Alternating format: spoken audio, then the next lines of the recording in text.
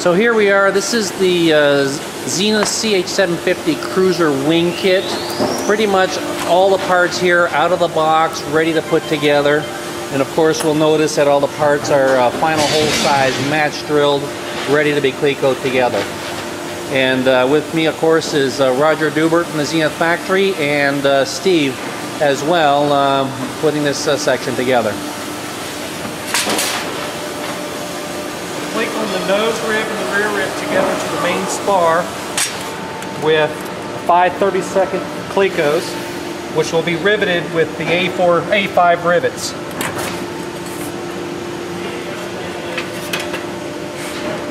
Because the fuel tank goes here, of course there's no rear rib, it's just nose rib and the bracket for the fuel tank. Yeah, this is the bracket for the fuel tank, which you'll actually put cork on later.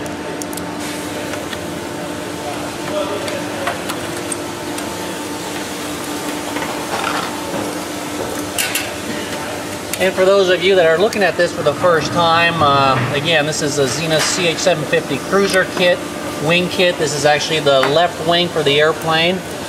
These are all the preformed parts that come in the kit.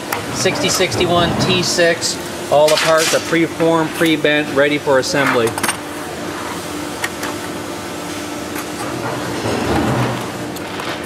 And again, the nice thing with these advanced kits is that they're really ready to start coming together right out of the box. We haven't measured anything yet. We haven't done anything except use our Cleco pliers and Clecos and start putting the assembly together. So after we assemble the skeleton, we're actually just going to start riveting the skeleton together. We're not going to worry about corrosion protection or anything like that, just because we live in the Midwest. We're going to keep our airplane in the hangar, and it'll last for many, many years like that. It's all 6061 T6 aluminum alloy, so it's already very corrosion resistant to start with. Some folks do use additional corrosion protection, like Roger mentioned, but depending on where your airplane's going to be located, it's really quite optional. Now the wing spar itself, this section right here, has been completely pre-manufactured and has already been solid riveted at the factory. And here you can see a little bit of a light green film where a zinc chromate primer has been applied between the seams already at the factory. And this is supplied on all the factory-built wing spars in the kit. Well, we're getting to the wingtip area.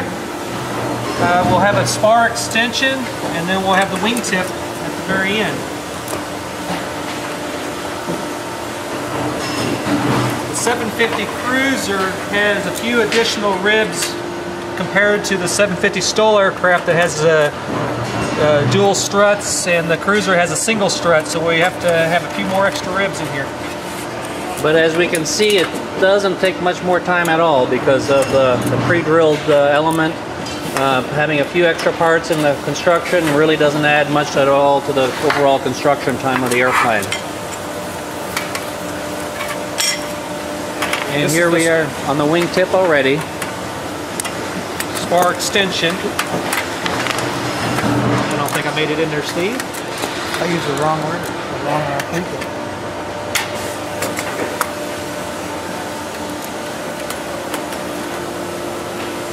And isn't that cool how within a few minutes, we already have something that resembles now a wing. We've got the nose ribs and the rear ribs all attached to the spar. And then next thing, of course, is the rear spar channel here that will assemble to the end of the rear ribs. Steve, when you finish down there, let's go ahead and Cleco the root ribs on. This is the root rib for the 750 Cruzer. The reason it's quite a bit of different shape than the normal rib is so you have excellent visibility when you start a 30-degree bank turn. That's one of Chris's trademarks on his high wing aircraft. So you have excellent visibility in all turns. And the root rib, that's the section that basically attaches to the cabin area. Right here, this point right here, that's the top of the cabin frame piece.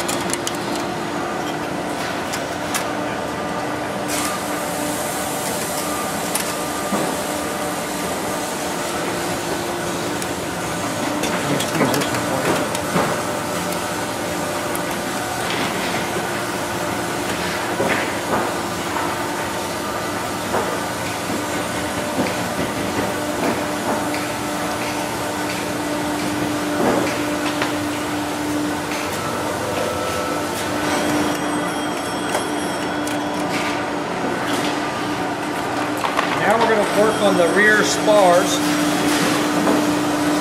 These are the doublers for the rear spar, and then we have a root end plate.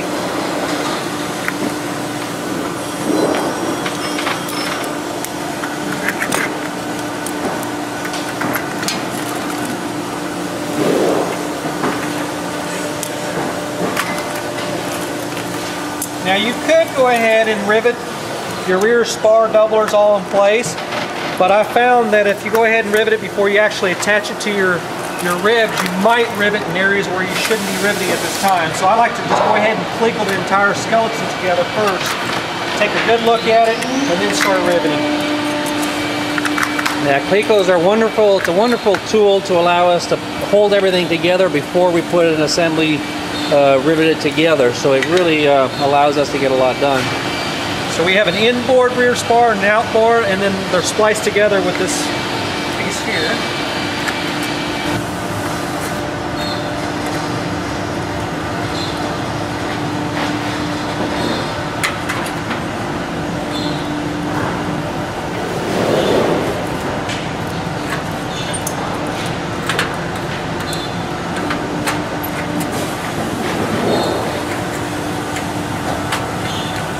And this is the type of pre-manufacturing that really allows us to build these aircraft in record time, and what allowed us to build an airplane in just 7 days at Oshkosh 2014. And while we don't need necessarily this much level of pre-manufacturing, it sure makes it quicker and easier, especially for the first-time builder.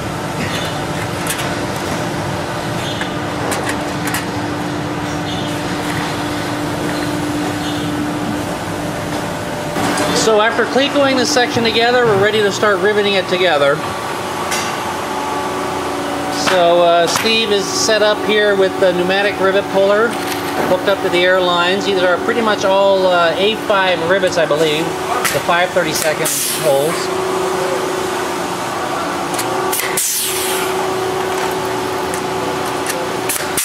And there's no race to get this done quickly, but at the same time, as you can see, pneumatic riveting, it's you can see why it's called a pop rivet, because it just goes just one set and it just pops. Really nothing to it.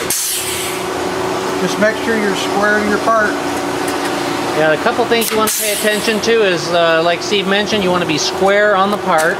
You want to make sure, exactly, you'll be nice and perpendicular to the part, and then you just also want to make sure you just apply a little bit of pressure so that the rivet is seated nicely in the hole.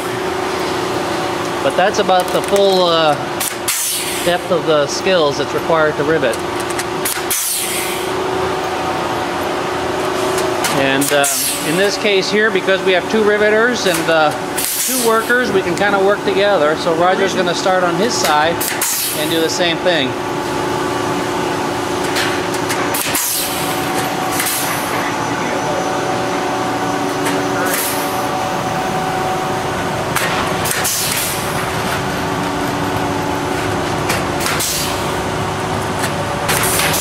This is the time you get the entire family out and start riveting, and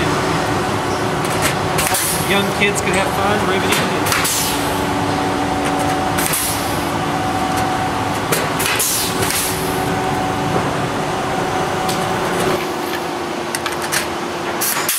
So the standard procedure here is, obviously we have quite a few Clecos to hold the sections together.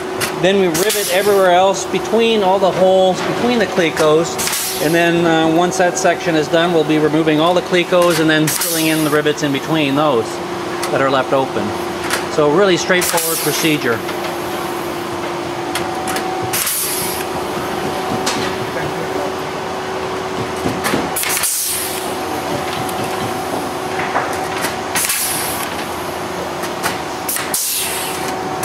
And of course, again, in your home environment, you probably won't have two riveters and two sets of workers working on it. It'll probably just be one person working on it at a time. And it'll take a little bit longer, but the skill set is pretty much exactly the same.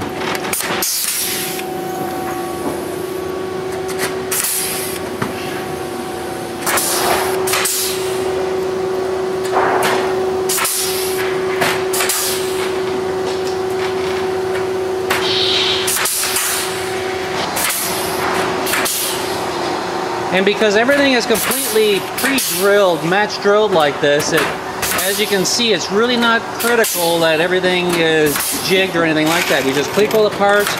We use a relatively flat table, but that's about the only thing that's important because everything is already predetermined by the match drilled parts. So it makes it really simple that way.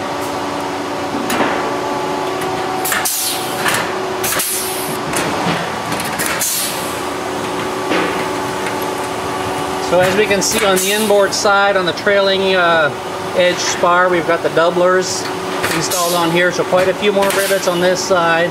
And then on the outboard side, it's just a rear spar. There's no channel inside, so quite a fewer rivets used here. You ready to start riveting the nose ribs together? Yeah. Okay. So on to the nose ribs.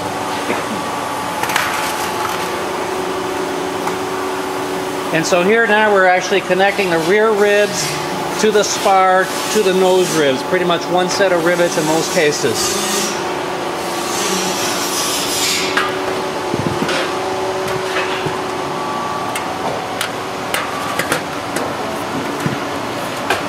Sometimes you'll have to pull the rib away so you can get a nice flat surface.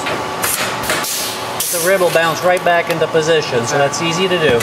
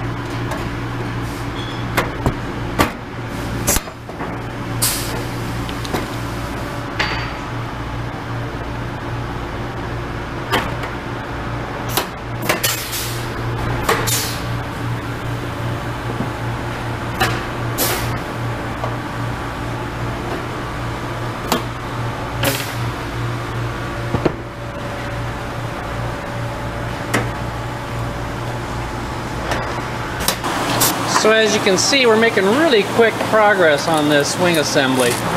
You know, from just Clecoing the parts together and then riveting them together. Now we pretty much have the internal wing skeleton already all put together. Pretty amazing. And it's my understanding that this summer at Oshkosh 2015 at AirVenture, we'll be building a couple sets of wings for Cruzer or STOL airplanes. We're not sure which models, but together with the EAA to demonstrate the ease of construction, we'll be building a few sets of wings right at AirVenture and inviting folks to come along and pull a few rivets to get some good hands-on experience to be a part of the construction of a couple new airplanes.